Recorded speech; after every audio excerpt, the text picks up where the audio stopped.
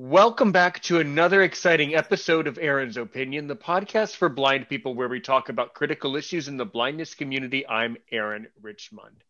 Tonight, we're talking about a very serious topic. So many of you in the community want to talk about feeling lonely, feeling sad. And as a matter of fact, we are joined by two podcasters this evening who have a podcast just about this very topic called How I Grieve.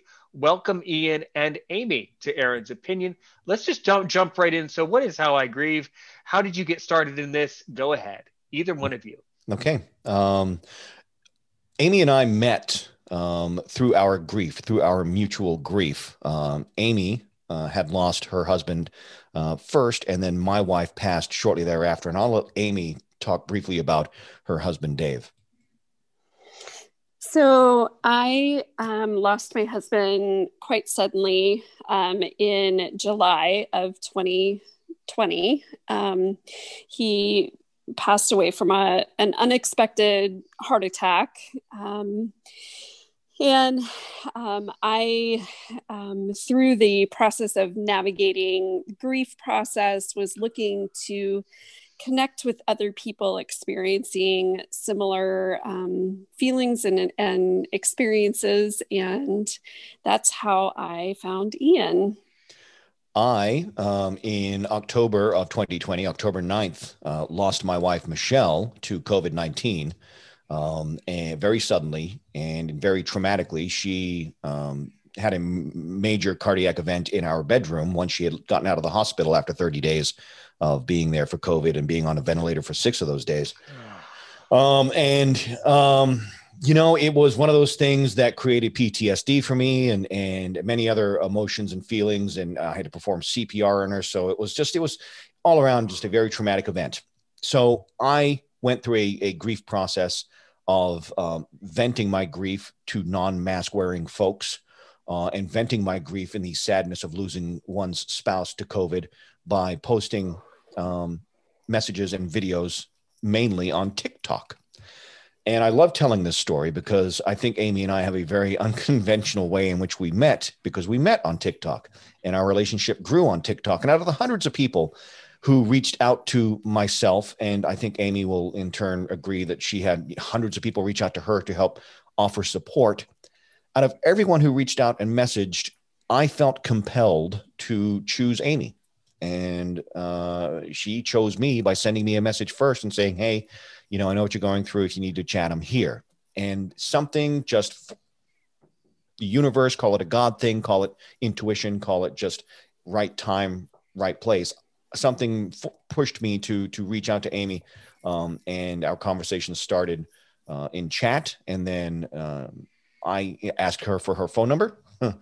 We joke and say that she instantly wanted my phone number because, well, that just makes me feel good. But it was actually it was actually me who asked for her phone number. And as soon as I had it, we started chatting and FaceTiming, and every day we would talk. And we helped one another through some really difficult times. Lots of grief, lots of sadness, lots of moments of just wanting to scream. And sometimes we did, and moments where we're just ugly crying. And she would lift me up and I would lift her up. And our relationship grew from there.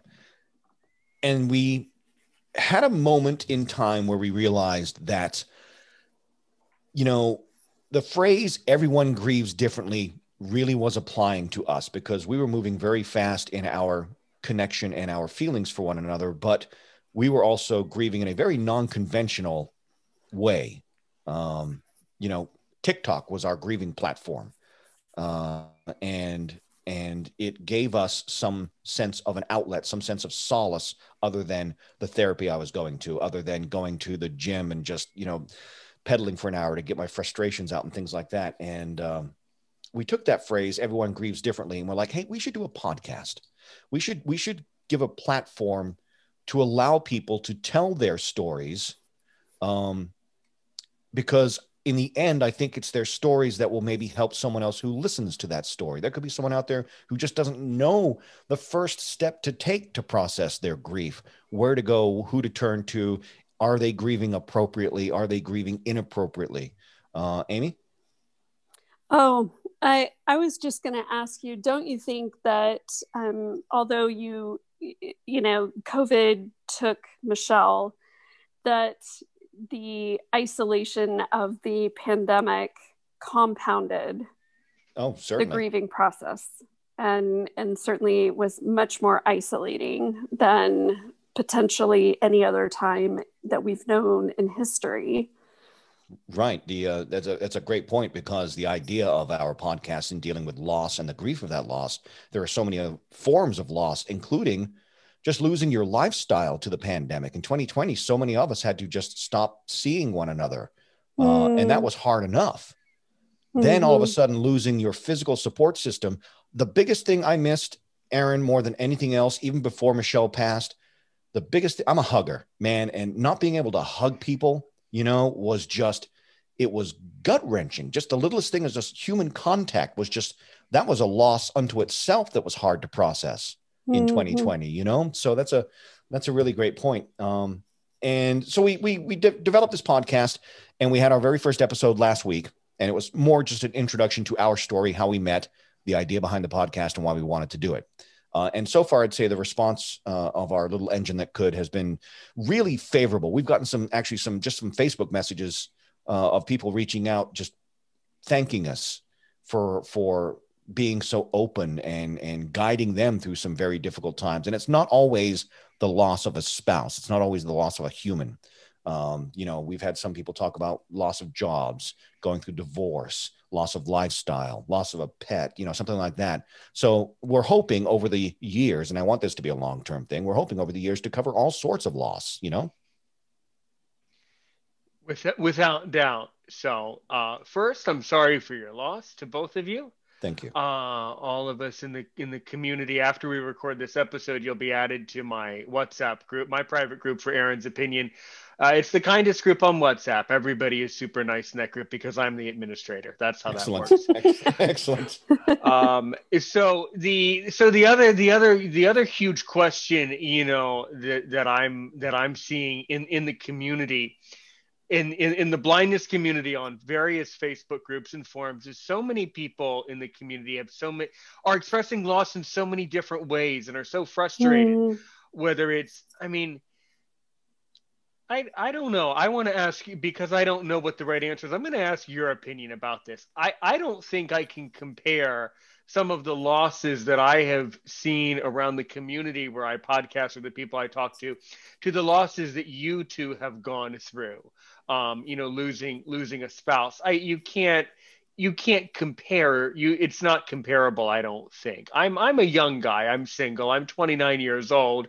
For many reasons, I live with my parents and brother. It's a bit of a long story, but losing. I cannot imagine the loss of a spouse. And then we see all of these various complaints around the community, in the blindness community. Oh, I've lost my job. I don't have anything to do. I can't get out. The most common one that I see is, I can't leave my house now, and I'm starting to notice, and I think that's really, again, I'm not going to compare because it's not possible, but I will tell you that a lot of people in the community are very frustrated just being inside all the time. I think at this point, it's starting to wear people out. I'll be forthcoming and tell you, it's starting to wear me out. Right. With my online job, which is a job I love, thanks God for that.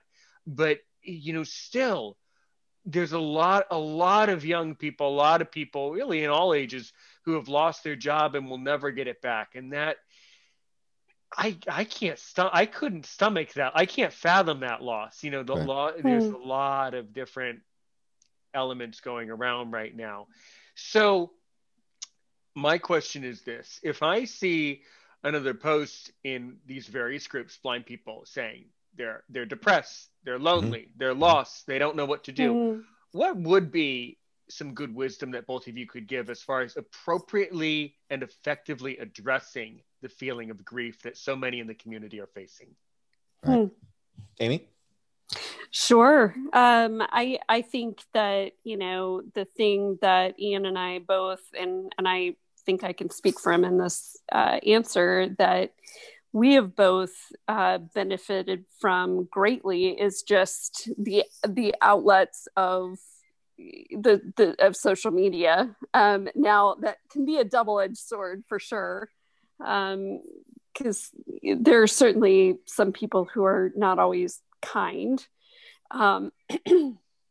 However, I think that figuring out other ways to connect safely, obviously, due to the pandemic, is important. I think it sounds like you have a wonderful community already of people in your message boards and whatnot. I think also figuring out if there's, a new hobby, a new interest, something to take up maybe some of that empty time or that idle time that certainly can be difficult when you're in the middle of dealing with loss, like the loss of a job. Yeah. 100% agree with that. Also, I'm sitting here thinking, and a thought came to mind, and on a couple points. First of all, I want to address, Aaron, how you were saying how you can't imagine and how you can't compare. And I don't know. And I hear in my head, I often say, and I often tell people, look, everybody's fear is real, regardless of what the fear is. Fear of snakes, fear of flying, fear of heights, whatever. Everybody's fear is real, and it affects them. A person who's afraid of snakes is going to be equally as affected as a person who's afraid of flying. In the same thing, I think it somewhat compares in the same way to loss. I'm going to maybe make an assumption here that everyone in your community, in your group for the blind, maybe not all of them were born blind. Maybe some of them lost their sight somewhere along the way. You're 100% correct about that, and that you're absolutely correct. That's exactly what's going on. Yeah, mm-hmm. That's a huge loss. I mean, honestly, I look at someone in your position who may have either been born blind or lost their sight, and I can't imagine all of a sudden not being able to see the things I've seen in my lifetime, and that would be a loss where I would look at you and go, yes, I've lost a loved one to physical death, but to me, I don't think it would compare to losing something like not being able to see a sunrise again or something like that. So I think you can safely equate the level of a loss like that to death. Everyone's death, everyone's loss, everyone's fear is equivalent and unique to them. So there's that. And secondly, as you were talking and as Amy was talking, the term Secret Santa came into my head. And I don't know how it would execute for your group of listeners and the group in your WhatsApp group, but is there a way to somehow spread some cheer and send each other little surprise packages? It could be a homemade, handmade craft, just have people offer up their shipping information, a PO box or whatever, and somehow spread a little joy that way. That way it gives the giver a sense of purpose, but it also gives the recipient something to lift their spirits. And it was Amy who actually made me realize as I was going through my grief that, I would always say, I don't necessarily want them to come over and bring me food and do these things for me. I can do this by myself.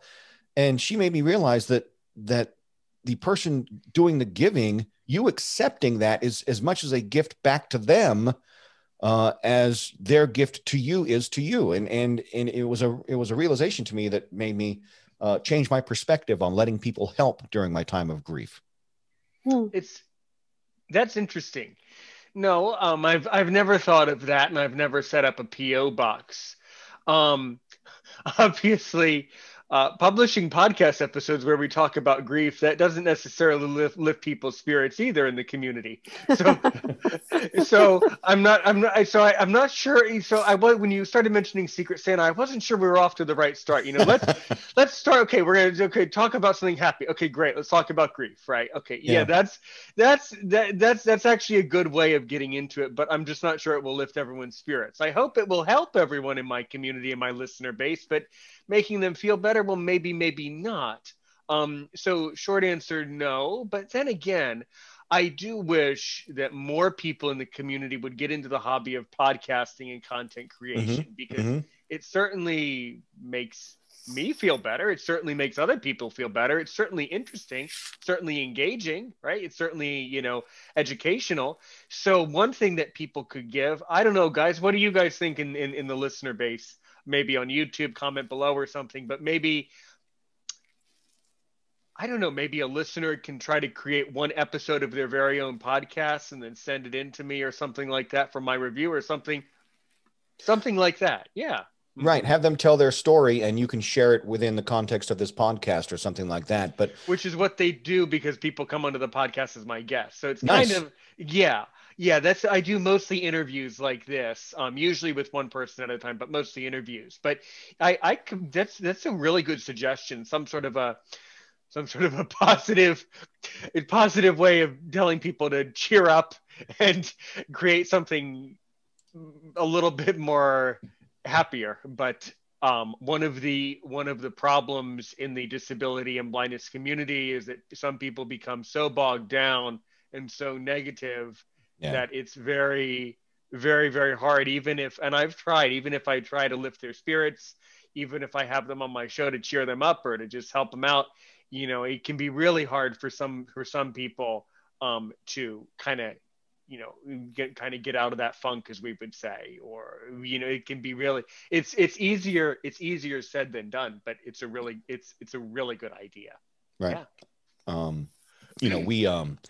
We today just sort of branded a mission statement or slogan, if you will, and it speaks to what you were talking about, and it says this basically: it's grieve differently, heal collectively. And yes, grief is a hard and challenging and sad topic, but as you start to shift in the direction of healing collectively by everyone telling their stories and everyone chipping in and everyone getting creative about how they're going to lift people up, that collective crowdsourcing, if you will, that inspirational crowdsourcing, I think is important in any journey of loss. Amy? Oh, no, I would 100% agree. I think that, that was the thing that I was most hungry for in some of my darkest times was talking with people who had experienced it and maybe gotten through it a little bit further in the process and could provide some encouragement to me. Because I wanted to know, am I going to get through this? Am I going to be okay? Is there life on the other side of this? What can I do to get through this? And that was absolutely 100% what I was seeking. And definitely, I think I resonate so much with that statement that you read, Ian. Yes. Yeah. I certainly agree. Okay. So besides grief, I mean, I guess I was wondering, how are you guys planning on organizing your podcast? Are you going to have people call into the show and have conversations? Are you going to have people send in stories that maybe they would want you to read aloud, or just are you going to do a lot of different things on your show? Right now, that's a great question, Aaron. Right now, we have several guests already lined up for interviews, and we'll do a lot of them over Zoom for now, and a variety of topics ready to go. In fact, the next episode, which is going to air on Monday, the 1st of February, is going to be a discussion about ALS and the loss of a loved one through ALS, but yet love found and the journey there over the 17 years that followed, and the hardships that followed with that. And it's going to be a really good story told from a perspective of a wife who essentially loses her identity from being a wife to turning into a caregiver, if you will. So we'll deal with that. I've had people reach out to us who want to talk about loss and channeling that grief into creating nonprofits to do something positive. I've had a woman reach out who wants to talk about the loss of family structure, more specifically mom and dad going through a divorce and how hard that was on her. I have a woman who wants to come on and talk about the loss of her dad and how she's finding light and support in exactly what we're talking about through your community. And that is simply by just talking to people. She's found some great moments of support by simply just creating videos on YouTube where she is sharing her story and getting it out. And it's almost like, because we can't be together, it's almost her therapy group, if you will.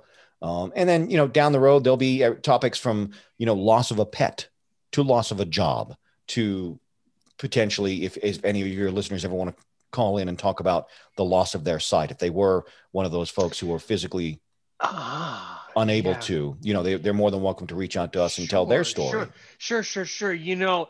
And I was just thinking, I guess I was just thinking of grief through exactly how you guys experienced it in your own lives, but you're absolutely right. I mean, I think that there's a lot. I've had several guests who have talked about going blind. I mean, I've heard it all. I had one guy who became blind because he was hit over the head with a brick. Another guy became blind because it was a woman, actually, she shot her eye out with a thumbtack. Another very interesting and very spiritual, and this is someone who I won't say his name, but if I did, I'm sure he's kind of a good friend in my community, and he's very comfortable with this. I once interviewed a retired correctional officer at a prison, and what I mean by that is he was a person who worked, just to clarify, he worked at the prison. He was not right. And there's of course a joke in the correctional officer community apparently about that. No, I just work here. There's that apparently there's a lot of social jokes, and he told some scary stories. Well, to make a long story short, he became blind. He lost his vision. I don't know. I mean, if you're that interested, I can send you the episode at a later date. He loses his vision, and so and has to retire from his job at the prison. Well, about a week later, he gets a call from two of his friends, also COs there, and he says, "Oh, God, Mr. Park, did you hear that Joe? We'll call him like Joe and Aaron, or Joe and Adam got stabbed, and they're in the hospital in the ICU." No, I didn't hear about that, he said. And then it occurred to him that those two officers were working in exactly the same cell block that he would have been working in. Not only that, but exactly the same time that he was working there, and exactly the same moment that he would have been dealing with those inmates. So he said, if one of those types of spiritual things, it's horrible, but so God moved him out of the way, and those two other people ended up surviving. So there's one of those spiritual things. God does do that. Sometimes he moves people around. Sorry. No, you lost your vision, so I'm gonna move you. I'm gonna move you out of that prison, basically. Yeah.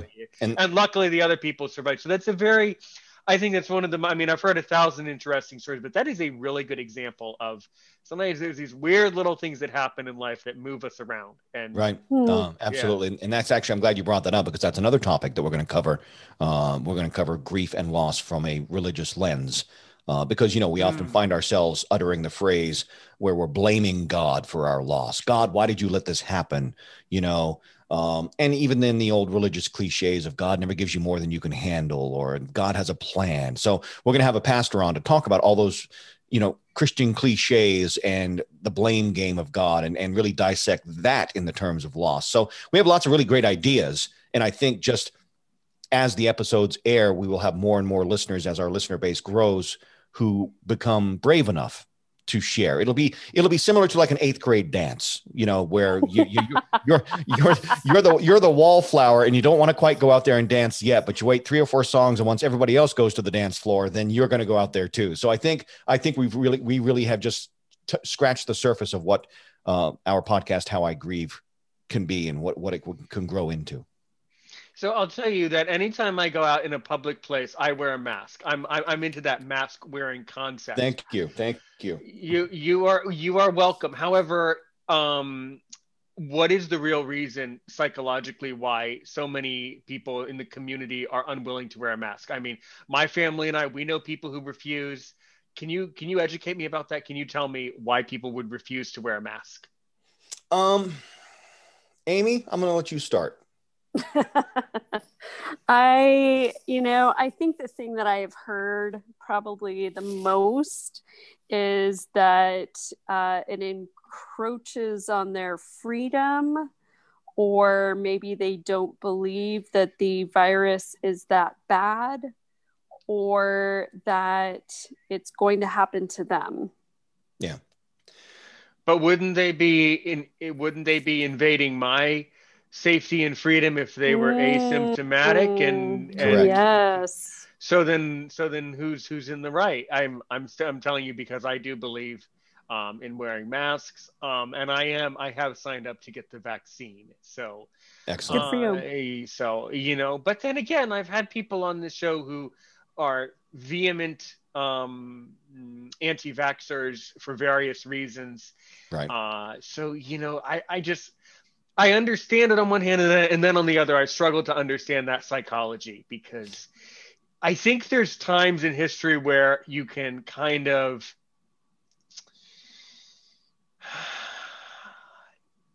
I don't want to say take it less seriously, but I guess there are times in history where we can kind of debate a little bit. But in this case, I don't think this is a debate. I mean, in my opinion, I think this is a pretty clear situation. Yeah. I have been very passionate and very upfront with how I feel about all of this, considering, I lost my wife to COVID. And Amy touched on all the important points as far as, it's a lot of this, it won't happen to me, or it's not real, or it's just a bad cold or something like that. Right. But it also goes further than that. I think, I have no problem saying, people know where I stand on this. I have no problem saying that it was also a culture that was bred over the last 4 years to give a voice to those people who were conspiracy theorists or didn't want to fall in line and didn't want to do the right thing. They wanted to do their own thing and didn't want to be told what to do. All of a sudden they had a voice and a poster child to look up to. And that's unfortunately how that culture got built. Right. But at the end of the day, we're still far from,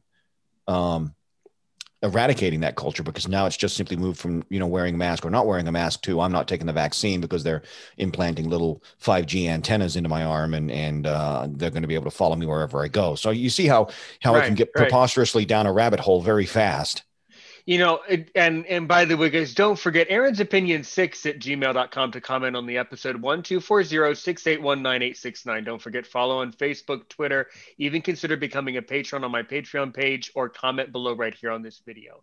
As we start to run out of time today on this recording, I will tell you that, it's really crazy. And it's really, guys, it's really, really, really important to not believe in these conspiracies. I recorded an episode just a couple weeks ago with a particular reporter who reported on, speaking of a bizarre story, the American Patriot. It's a very long story. This guy who had a very hard life, who wanted to be a superhero, and things got a little out of hand. So it's really important not to believe in these conspiracy theories, but unfortunately, I see in the community that the conspiracy theorists there's growing beliefs in these things that are very strange. I mean, neither one of you know me, but if you did, you would know that I believe in some bizarre stuff. But the conspiracy theories that people are coming up with now are too scary even for me to believe. So, it's really concerning. Mm-hmm. I get it, but I appreciate your message of wear a mask. I think that's super important. And we all believe what we're going to believe, and we are all passionate about what we're passionate about, but there's a certain point in which you have to set that aside and simply just do the right thing for humanity. Absolutely. Absolutely. If someone wants to get in touch with your podcast, if someone wants to share their story of grief, spirituality, how would they do that? Super, super easy. Website is howigrieve.com, or you can send us an email to howigrieve@gmail.com, and we're available on Twitter, Instagram, and Facebook. Just search How I Grieve. Fantastic. To both of you have been great guests. I like to close out every episode of my podcast with a great question. I'll pose it to either one of you, and either one of you can answer it in any way that you like. Neither one of you know me, so if you can ask me one question to see if I'm worth my salt, to really make me sweat, what do you really want to ask me? Go ahead, Amy. Oh, no. No? All right. Well, I'm deferring to you. okay. First of all, you say you're legally blind? I'm blind. I was born blind with glaucoma and a congenital heart defect. Okay, so this is going to be a completely inappropriate statement, but I feel comfortable enough saying this to you, Aaron, because No, you're no, 29 years old. you can never. By the way, I am a completely inappropriate person to which you could never offend. Just And so I'm just sure say what's on your mind. Go ahead. I'm sure this is, I'm not going to be the first person to say this, but I'm a little jealous. I'm a little jealous the fact that you are blind, because Right. having to wear a mask, you don't have to worry about seeing the fog on your lenses as you're Well, walking around. actually, I do have some usable vision, so my lenses Okay, all right. So they do fog up a little bit, but you know what? I don't worry about that because I think, you know what? I would rather keep myself and other people safe and just wear the mask. okay, very good. So, but that's kind of a statement. That's not really a question. So, do you have a question? If you could, get your sight back, what would be the first thing you would look forward to seeing? Well, I have usable vision, and I would never restore my vision for the reason that, as Samuel Clemens says, there's only 2 days that are important: the day we're born and the day we know why. So it's a huge topic in the blindness community. I would never restore my vision. So Okay, I I got one would more never. question. Sure. What's your favorite smell? Coffee. Okay. Oh, that's a good one. That's a good one. Huge coffee addict. Okay. Yeah. Yes. Well, because obviously those other senses are heightened with your vision as it is. So I was curious as to what is your favorite smell, because I'm sure you notice many of them, maybe more so than the average person. So Perhaps. Okay, but Amy, you aren't off the hook. Oh.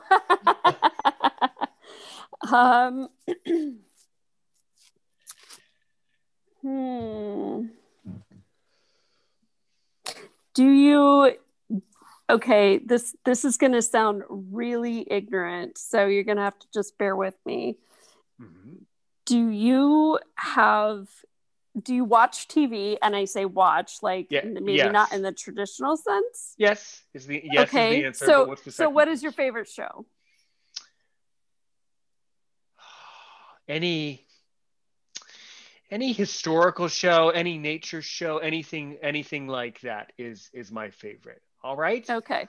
And I want to actually say thank you to both of you for joining me. That was a magnificent episode, guys. I'll put the link in the description. As we say here at Aaron's Opinion. By the way, I want to share one more story with you guys offline. Thanks so much for listening. A very serious episode. Comment below. Help one person today. Help a million people tomorrow. Take care, everybody.